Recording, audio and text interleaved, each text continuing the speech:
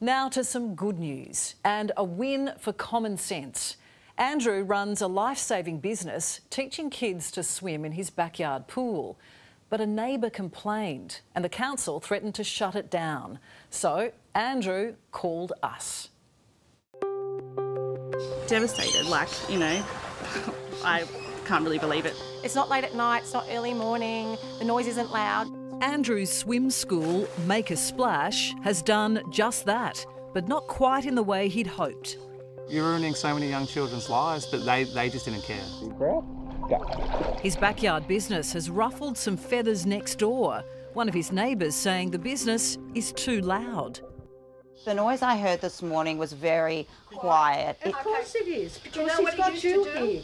It was kick, kick, kick, kick, kick, kick, kick, kick, floppy arms, top of his voice.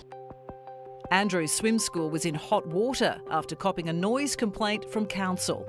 Basically was told I need to prove why I can keep the business. We spent close to $10,000 on traffic parking surveys and noise acoustic sound testing, both of which prove that they're within more than reasonable levels to operate a small business from home.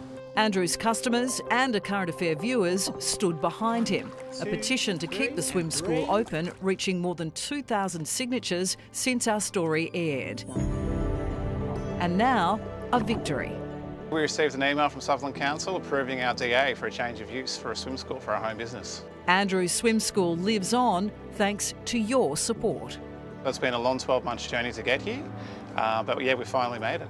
I just want to say a huge thank you to ACA and everyone in the community that's helped out, all the parents, all the families, and everyone that's just helped out, the viewers. It's been amazing. You've changed our lives. We just can't thank you enough. Thank you so much. It is a great result, isn't it? And well done to the council for staying in its lane and allowing Andrew to continue making a splash. And for the record, the complaining neighbours, can you believe, have since moved out.